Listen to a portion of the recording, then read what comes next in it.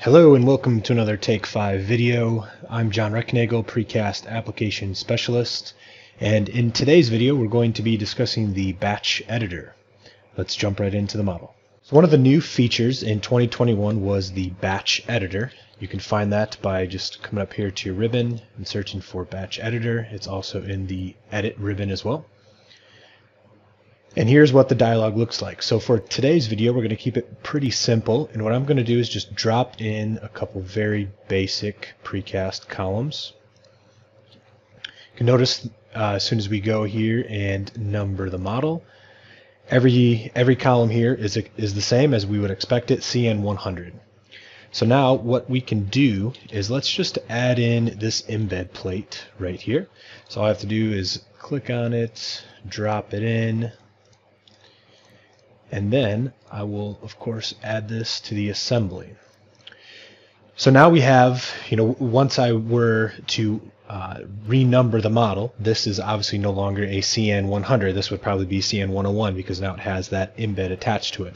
But let's say that you needed to add that embed to all of the like assemblies. So you could think of this in any regards, whether it's adding in an embed or lifters or adding in additional rebars, anything that you can think of that you're kind of mass copying, if you will, to like cast units. This tool is perfect for you. So what we're going to do here is I'm just going to select this shape here. And what that's going to do is that's going to bring up all of the like CN 100s here, and it's going to give their position codes. You can zoom to select it if you want to cycle between these.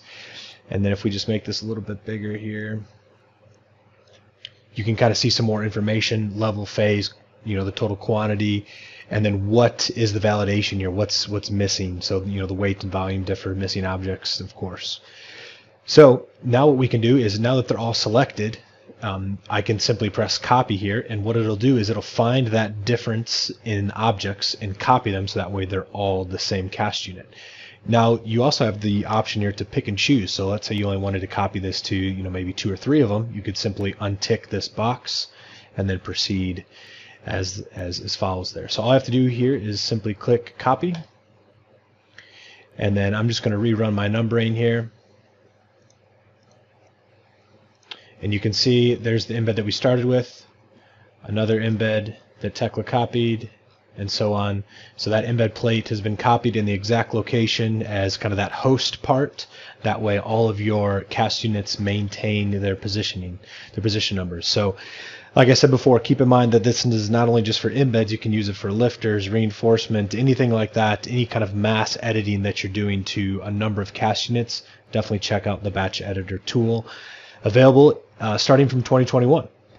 So I hope you guys enjoyed. Thank you guys for watching.